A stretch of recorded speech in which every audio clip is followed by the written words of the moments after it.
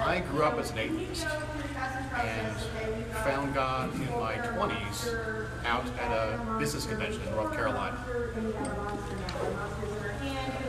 I had already been involved in the fan community of sci-fi, fantasy, etc., and realized that if I could get saved at a church service at a business convention, why can't I start doing the same kind of thing at places I already am and grow where I'm planted? This is my mission field. For a long time, my wife was a sign language interpreter, and she was talking to strangers who were right among us. There was a nation of people that were their own nation, but they were all around us. And I realized that she had a foreign mission that was right here in my own town. I realized that so did I. I'm talking to the strangers and aliens. We're all called to be strangers and aliens. We're supposed to live lives of such a distinction. We look like we're from another planet. And some of us have a good head start on that. You noticed that. But as a result of that, I focus on this as my group. I do the same thing in my office. I'll start Bible studies since I'm surrounded by geeks there. But this is where my heart really is. The sci-fi, fantasy, horror fans. Out of the, 5,000 people that come to this convention, whatever it is, we know that some portion of us are going to be Christians. Why not get together, realize that we're not alone, get some fellowship together. And although, as Chad said, horror and Christianity seem to be opposites, if you look at it superficially, I don't think they are. The scariest book I've ever read is the Bible. You got monsters, dragons, deaths, sacrifice, all. It should be at least R-rated, right? On the shelf. Oh my gosh. Absolutely. It's not solid, and in which case we just got to 17. The plagues. Yeah. But by bringing Christianity to the realm of horror, where it already is, just bringing to light what already exists, that is a way that we can reach others. Well, because if you think about it, a person who is deeply looking into the horror thing, they're probably not going to pick up. Or they're not going to pick up a book that looks off with bunches of colors and bright and shiny, happy, sparkling empire type thing. They're not going to pick that book. So it's another way also. I know it's That's a different thing. Yeah. Kind of hour rate. That's all right. What are some of your favorite movies that bring together religion and I would say, and I don't think M. Night Shyamalan is Christian. I do know that's kind of influences, but I don't know. I still haven't seen that one. Oh, it's really good. I don't. Yeah, it's got a twist, which actually has me up for a full week. I really enjoyed that. I don't want to say it changed my life, but it was just amazing to watch, and it was so inspiring that you can take something that's kind of scary, and yet you can still have that redemptive thing, so you can still show it. So I really that was Tracy? I have not seen The Devil, but that makes me think of The Devil's Advocate, which I always like thought that one should be too. a very, I mean, it's an adult story for certain, but I always thought that should be included in it because, I mean, there was Al Pacino, and he was like, look at me, nobody ever sees me coming. They just ignore me. I'm the little guy, and that's how he likes it, you know. And I just thought, you know, wouldn't it be great if entertainment was just entertainment, and we didn't kind of have the little Christian tag on it, but we had entertainment out there that had a message to it. I mean, how many times have you seen a message movie? You're always seeing a moral to the story. So we don't have to be done to have a redemptive story. And at the end of Devil's Advocate, there was a chance. Yep. I don't know. There's The best website moral you can tell is the one that they don't Movie realize that you're Ministries. telling. Yeah. Website called Movie Ministries. You go out there and they take popular movies, sci-fi, horror, whatever, and turn them into Bible studies. You can get one for The Matrix or Pirates of the Caribbean, something like that. Taking a piece of popular entertainment and looking for God in it. And see, that's the thing is that if you look for it, you'll find it. If you want to look for evil and everything, you'll find it. But if you want to look for a redemptive story, for Christ, you'll find it. I think now's a good time to plug the Chris's message tomorrow, where he's going to be finding God in Green Lantern. Hopefully not the movie, because I don't think anything good is coming. I don't understand that. I thought everyone would like that. That's all I hear. That would be It started with a really bad CG as a kid. If we're going down the line talking about our favorite horror movies that pertain to this panel, I've also got to go with Devil, but my favorite one right now, and it's one I just watched last week. It was The Right. It just came out in 2009. I remember the ads, but I haven't seen it. And Anthony Hopkins plays right now.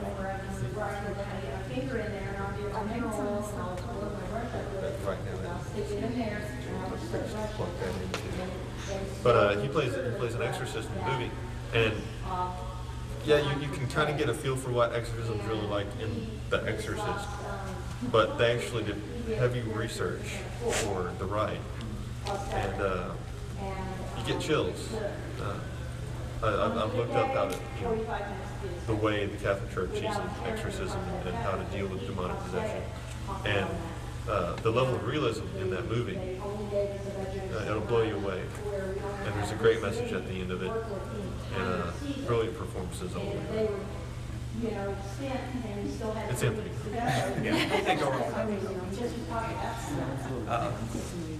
I'll add another tick on the recommendation for Devil. I thought that was great. 3 out of 4 panelists agree.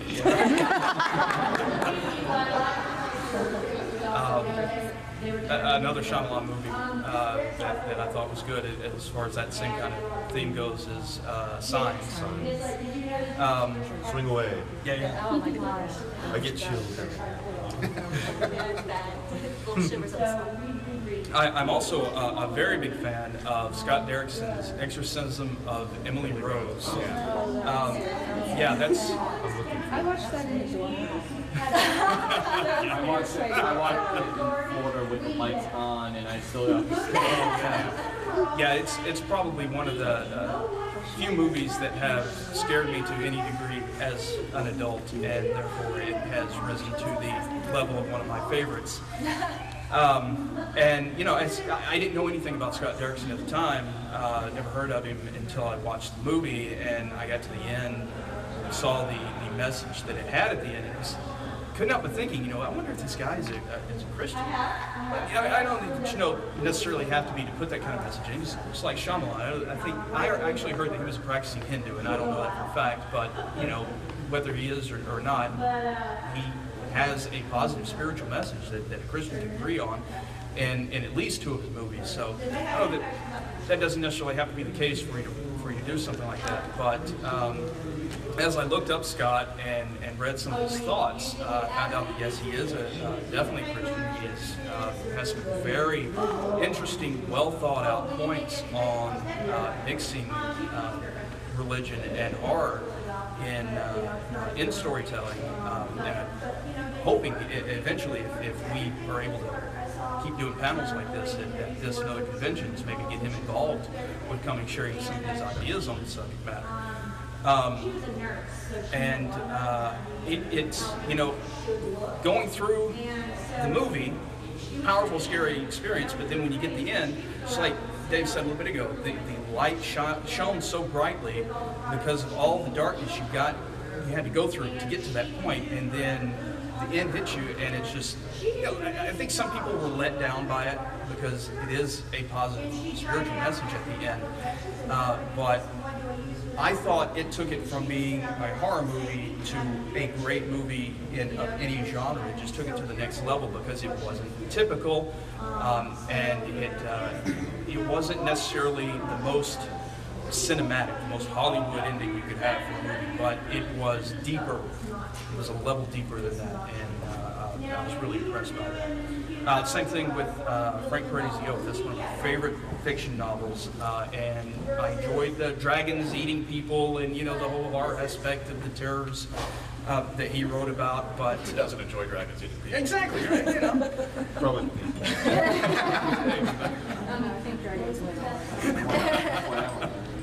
Play siren. They don't always. But once again, you know, the horrors that we read about in the story bring out the spiritual truths to a degree that perhaps they wouldn't have otherwise. One thing that I keep hearing from people when I bring up this subject is that you know, if you're doing it as simply as a marketing gimmick, it's going to fail, which I agree with. You know, if we're putting in horror just to say, oh, you know, look, come buy my book because it's, you know, horror, whatever. If you're putting in the religion or the spiritual messages, even outside of obvious religion, just for the sake of having a spiritual message, if you're just trying to shoehorn it in where it doesn't belong, then okay, you know, why is anybody going to want to read this or see it? You know, it feels too forced. You know, it's not an enjoyable read, or it's not an enjoyable movie. But when you have a project that calls for both, and you approach both with the with a love for each one. You love the horror genre and you love the spirituality, and you're writing because you love those, then it's bound to come together in such a way that it's going to complement each other, and each section is going to make the other stronger, and go from being sections or you know, two halves into a whole that hopefully other people are going to enjoy as well and get something out of. Two movies that come to mind for me.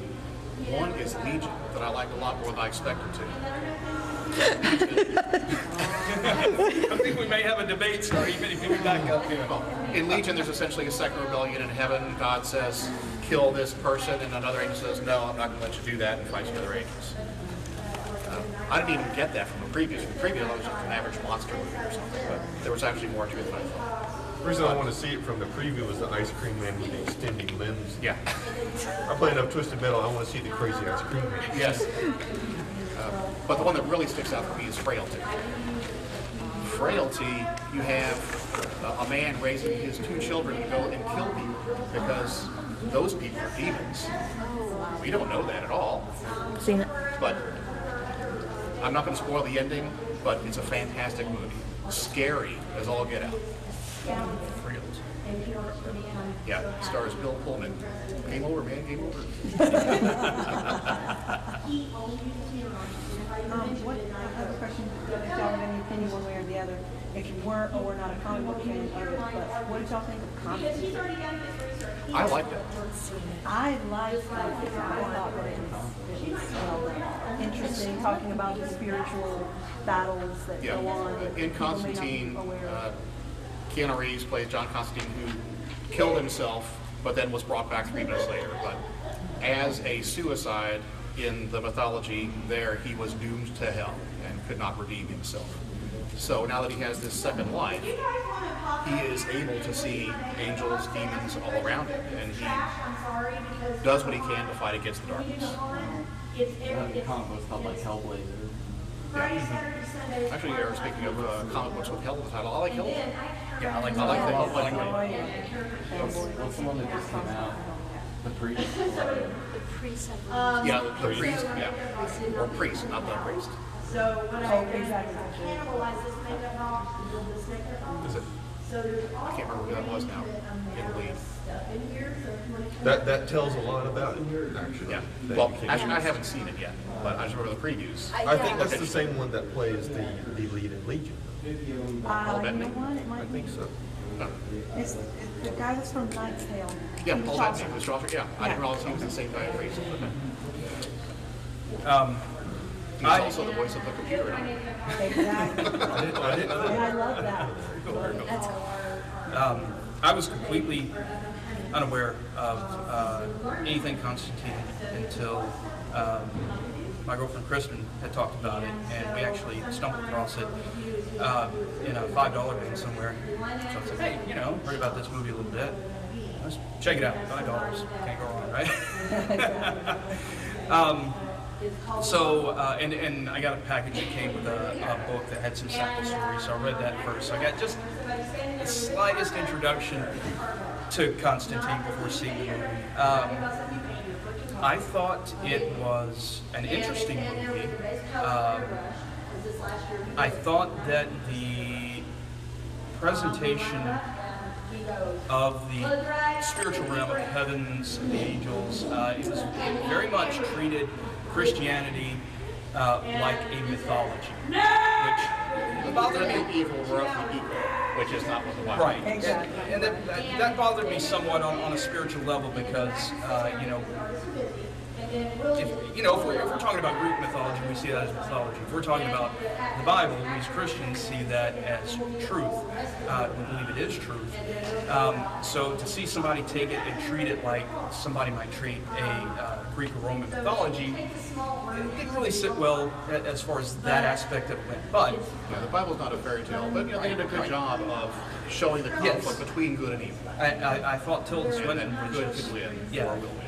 exactly, and I thought Tilda was just incredible as Gabriel, even though I didn't like the portrayal of Gabriel in the story so much, because I feel like that, well, here's somebody who's on our side, and we're kind of treating him not really respectfully. And Devil was a great actor too. Yes. Oh, man, yes. he was so good. I think that might have been the best devil. Better than Viggo Mortensen. I think so. This guy. My favorite devil is still Shadow. Oh, yeah. Devil's Advocate. Yeah, just all that. Just bizarre. What a bizarre. I really. One more really good Devil's depiction was Angel Heart. Mickey Rourke is the hero, and it was De Niro was the devil. Was that before Mickey? Was that a long time That ago? was one of his very first movies, Okay, so yes. that was, Well, when he looked like a good guy. yeah, that's right. I'm like, wait, let's see. But in that one, a private detective is hired to find a singer who's gone missing. Turns out he was hired by the devil. And it turns out the detective is the singer. And he didn't know it. He kind of traded his soul with somebody else to escape his own misdeeds. Interesting. I want to go back to the comment you made on Hellboy, because this is a good example of how you can jump to conclusions on something and make a preconceived notion based on what other people have told you without getting a first-hand look at it. I initially avoided Hellboy because what I knew about it was that we have a demon from hell who becomes a superhero, and that bothered me. Demon protagonist didn't click in your head. As a Christian, that the notion of that bothered me. It was treated too lightly. Right. Nothing good comes out of hell. And you got to be careful because the devil masquerades as an angel of light. When you start putting your trust in him, he's going to stab you in the back, and bad things happen. But then, when somebody lent me the movie, they said, "You really got to see this. I'm going to loan it to you." So I'm not paying to see it. I was like, "Okay, I didn't give it a shot." And I was blown away. I was like, "Oh man, I've been missing out." and so in the second, Movies are also very good. what? The animated. Oh really? Yeah, They're also very good. But yeah, I'd definitely be willing to check They that have out. 2 or 3 of them. When you pull back on the origin story of Hellboy, you can look at the standard Christian definition of all demons being horrible, don't mess with. But when you look at all the demons that we have are ones that originally they stood with Satan and said we're fighting with him and got swept up. Hellboy is a offspring of one. So he, unlike other demons, didn't make the conscious decision to defy God. And it becomes a nature versus nurture kind of thing. Because it's an infant Available to anyone. taken away from a bad situation, hell itself, and raised by a religious, good man. Long lots of Hellboy as kind of a tongue-in-cheek religious horror movie. I also like Dogma, which I think